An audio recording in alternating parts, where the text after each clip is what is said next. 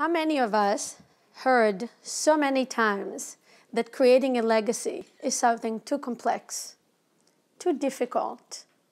Actually, in philanthropy, we even use the word burden. It is a burden to think about leaving a legacy behind. As a CEO of a family foundation, as a family member in a family foundation, I understand the amount of energy it takes to create a legacy. But it's much easier to think about it in a professional setting, to say we want to be a leading foundation, an excellent organization, lead by best practice. This is an amazing way to engage staff and partners. But when we walk into a family board meetings, the conversation is a bit more challenging. We're trying to make everyone more happy, keep things quiet, make sure everything and everyone is comfortable. To simplify the idea of the big legacy.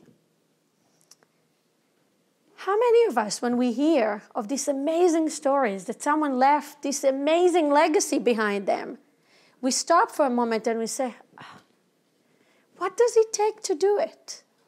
How much time they spend on it? What did they do?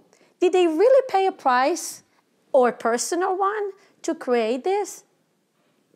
When I often think about it, I think about it today not just as a professional, not just as a family member, although I was married into and not born into this. I think about it as a mother of 4 kids. Do I want to miss the opportunity to create a legacy, to be part of creation, just because it's challenging, just because it's uncomfortable, just because maybe can get sticky? The answer is absolutely no. I want my kids to know that a legacy is not just what we do. And it's definitely not about how much we give, because we can give very little or not have money at all. I grew up in a middle-class house. Philanthropy was not even in my vocabulary. Didn't know it exists. But I did know, and I did grow up with legacy. My parents installed these values in me of caring, of giving, of responsibility, of compromising.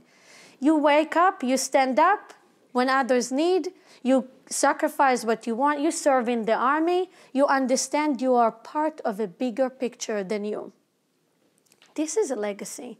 Philanthropy is our tool, is a platform to provide us the opportunity to create a better legacy, to maybe stop and make mistakes, to maybe stop and think, what does it mean to engage our kids? But we should not confuse money with legacy. Legacy is who we are, is our values, is our mindset. It's our life experience that make us who we are, that we want to pass to our kids, that we want to find a way to connect to something that's bigger than us. I always think about this conversation I had with my son a few weeks ago. Walking on one cold Shabbat in Boston, he's 10 years old, to a synagogue. And he says, Ima, do you think one day I can be the president of the Ruderman Family Foundation? I almost choked. I said, for family harmony, please do not ever repeat this question in front of anyone. Keep it between you and me. We can talk about it. But in the same time, I said to myself, isn't it amazing? For my 4 kids, he's the youngest. He didn't talk to me about how much you make, how much we give. He said, Ima, can I keep doing what you're doing? Can I be part, in his words, of this amazing opportunity of doing good, of choosing doing what we want? This is not a burden. This is a privilege. This is not a burden. This is our opportunity to connect to our past, installing our values in our kids in the present, and making sure that they will make their choices. They will need to work hard.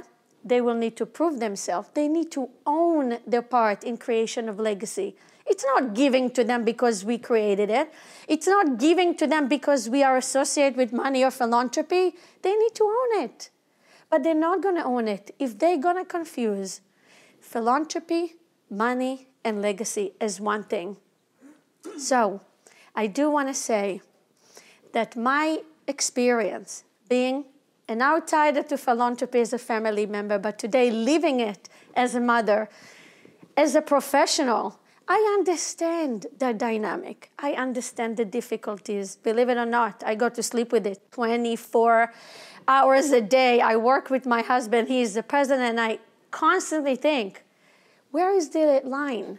Where is it, that's not confusing? But one thing I do know, that philanthropy without legacy is like body without soul. Thank you.